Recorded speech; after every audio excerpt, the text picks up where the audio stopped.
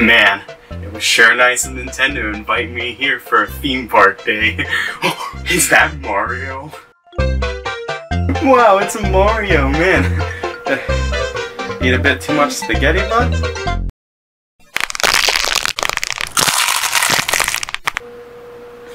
Attention all park attendees, Donkey Kong is going fucking bananas and is mowing down children as we speak. Please find the nearest safe zone to your current position and wait there until further notice. I repeat, Donkey Kong is... So yeah, that's basically everything that happened, and now we're here. Yeah, I know, I was there. Who are you talking to? Ah, it doesn't matter. Hey, you wanna hear a question that no one's ever said yes to? What? Wanna play the Wii U? The Wii U. The Wii's weird step-cousin and the Switch's little brother. The Wii U is this very weird middle ground between a home console and a portable one. It wasn't quite willing to go full-on portable like the Switch, but also didn't do enough to differentiate itself from the Wii, leaving it just kind of exist. But what really caused this problem? Why did the Wii U fail so badly? Well, simply, it was the gamepad. While having a second screen sounds really cool and has a lot of potential, that's really all it was. Potential. No one ever did a lot with it. It was a lot like the DS, actually. The second screen was so cool and seemed like it was going to be this huge thing, but most developers just looked at it and went, map! But there were a few games that used the gamepad to its full potential, and one of those games that comes to mind when I think about it is Nintendo Land. And if I'm meant to be stuck in the safe zone until further notice, at least I can preoccupy myself. So, Nintendo Land opens up by showing all the playable games. But before that, let's look around the park. Yeah, you can use the Wii U gamepad to actually look around the park. I personally have a bunch of cool trophies and stuff, so mine's a lot busier than it would be when you first start, but the idea is just so cool. Anyways, let's get on to the games. There are 12 games in all, 6 of which are multiplayer. The multiplayer games have been split up between team games and versus games, and this all comes together to make a very well-designed and organized home screen. Okay, so we're going to start off with The Legend of Zelda Battle Quest. So in this game, the player on the gamepad uses a bow to attack enemies, while the other player uses swords and shields. The goal is to push through the level and kill every enemy.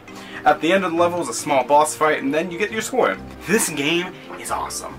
Using the gamepad to look around and shoot arrows is really cool and works just as you expect. Then using the Wiimote to swing your sword is just as good.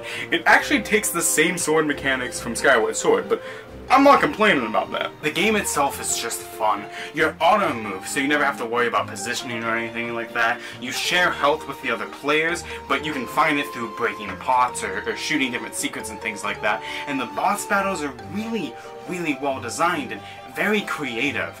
The game basically plays like an arcade version of regular Zelda, but that's why it's so much fun. And a lot of games actually play like that in this game. The next attraction is Pikmin Adventure, and oh my god, this one's so good. One player is Olimar and the others play as Pikmin, and it really plays how you expect. Olimar can press spots on the gamepad to throw Pikmin, can call the Pikmin back to them, which will also call the other players, throw the Pikmin again. It's just Pikmin, really. Different players can hit enemies with their head and jump onto them to get better hits. You go through the levels fighting enemies and breaking blocks to get to a boss and escape.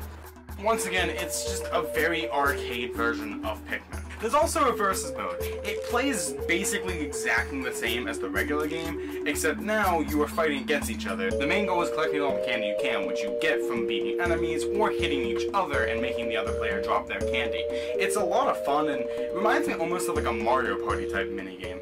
The last of the team games is Metroid Blast. The first game mode is a wave-style game where one player is flying in a ship and the other is on the ground. The ship plays about as you would expect, use the sticks to move and turn, trigger to shoot, and you can use the gamepad's gyro to look around as well. Then the ground player plays like Metroid Prime on the Wii. Like, exactly the same. I really enjoyed this game mode, but some people might not. The playstyle when you're on the ground is very weird and hard to get used to. Like I said, it's exactly like Metroid Prime, which some people hated. And at the end of the day, it is a shooter, and some people just don't like shooters. There's also a versus mode. It plays exactly the same, except now the person in the air and the person on the ground are fighting. And they even added a ground versus ground mode, which is really cool. But I didn't get the chance to play it because I don't have 2 Wiimotes with me. This is CNN Breaking News. Breaking news, the Pentagon has decided to release a SWAT team into Nintendo Land to try to clear it of this big monkey issue.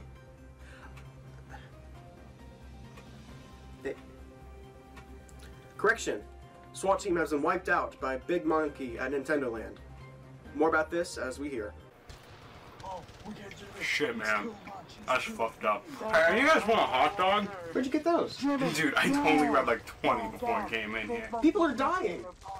Okay, on to the competitive games.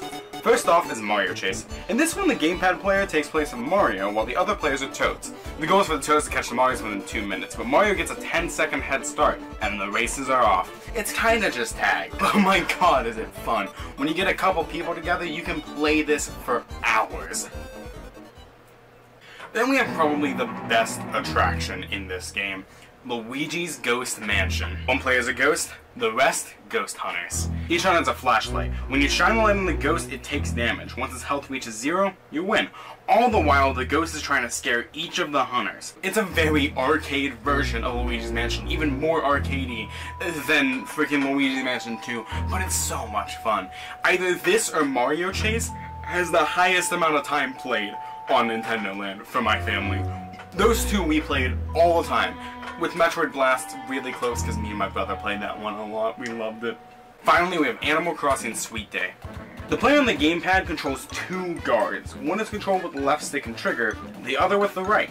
The goal is to catch the other players while they are trying to collect candy and put it into these little drop-off spots. That's really all it is, but it's so much fun.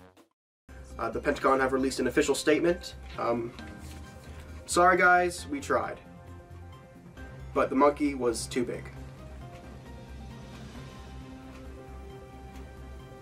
God help you all.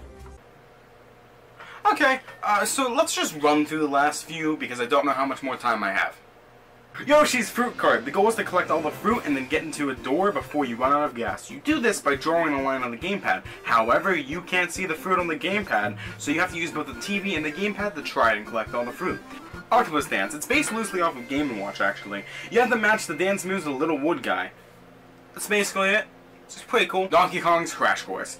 You control a small rolly thing, and you have to go through a course without breaking your skull open.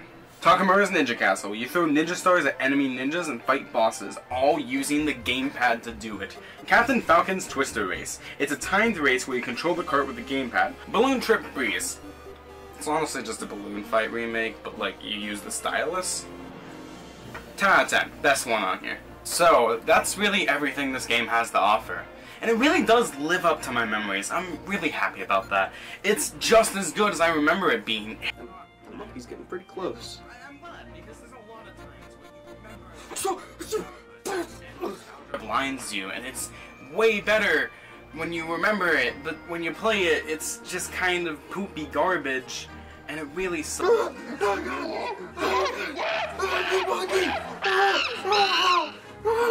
Because I don't know what I've done myself if it wasn't as good as like I remember it being. But it really is. It's a great game. If you have a Wii U and you don't have this somehow, play it. And if you don't have a Wii U, but you want to try it out, I mean, go ahead. Wii U's are pretty cheap nowadays. Holy shit! The President, Donald Trump, has decided to nuke Nintendo Land using the nuclear codes 6, 5, 1, 2... I was not supposed to say those. More about this at 9.